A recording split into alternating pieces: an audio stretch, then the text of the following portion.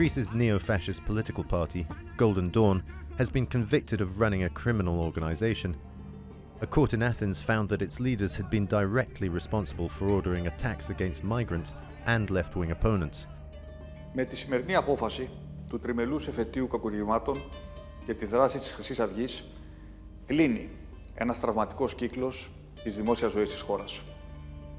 Η πολιτική του διάσταση έχει ευτυχώς κριθεί με τη νίκη της δημοκρατίας που εξόρισε από τη Βουλή το ναζιστικό μόρφωμα.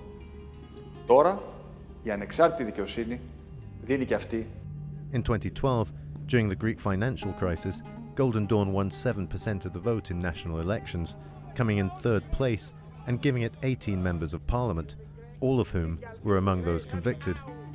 But a year later, a Golden Dawn member admitted to murdering Pavlo Fisa, an anti-fascist musician.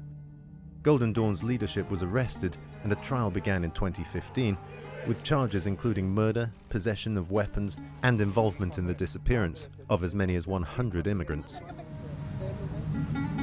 By 2019, the party had lost popularity and failed to reach Greece's 3% threshold for parliamentary participation, losing all its seats. The party may now be finished, but there's a danger its ideology will live on, as Golden Dawn's leader has previously suggested. Neither bullets nor prison can bend nationalists, and the greatest proof of that is this rally with all of you fellow fighters here. A new, but less extreme far-right party, the Greek Solution, was founded in 2016 and holds 10 seats in the Hellenic Parliament. And Europe's most populous and powerful countries have significant far-right political representation in their national assemblies. In Hungary, the ideology of Viktor Orbán's ruling Fidesz party is frequently described as soft fascism.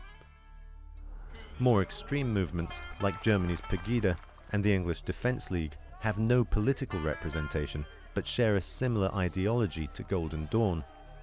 Does Greece's ruling send a message to Europe's rising far right that their extremist ideology will no longer be tolerated? And if prosecution is a possibility, could the days of the far right be numbered? Adam Pletts, The Newsmakers.